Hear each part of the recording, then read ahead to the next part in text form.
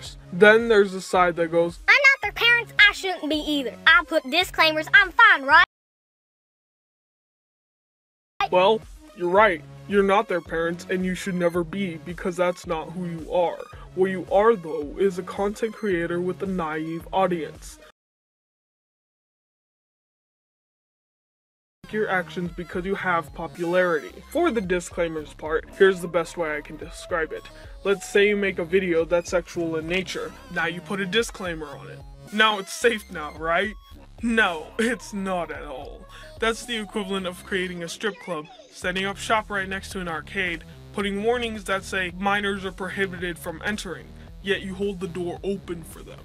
Now let's say you put an age restriction on the video. You're still not safe, because kids are growing smarter by the moment. They could also make an alternate account which bypasses the COPPA Act, or Children's Online Privacy Protection Act, as well as the terms of service on YouTube.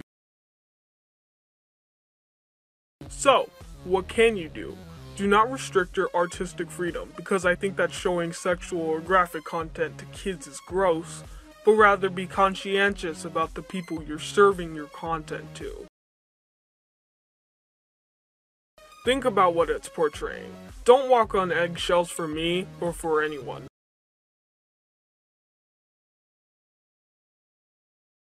Just think before you act, and it will help stop issues from arising in the future.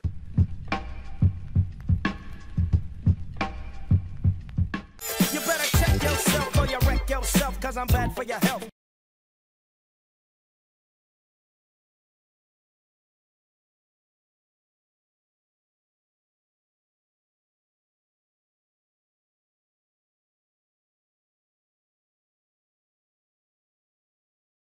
Hey everybody, now I know this may seem weird, me using my voice in the last part of the video instead of all the video.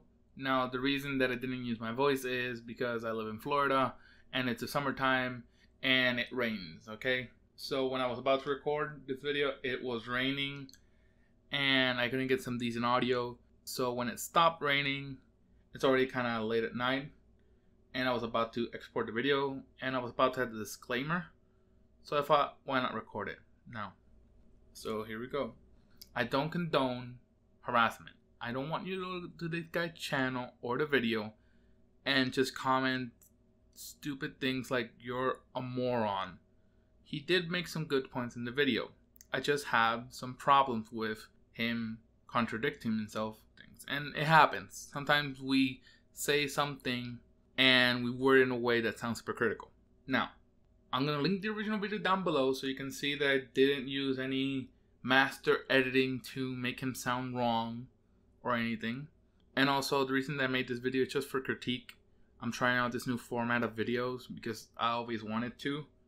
I hope you enjoyed it. And if you did, then please leave a like down below.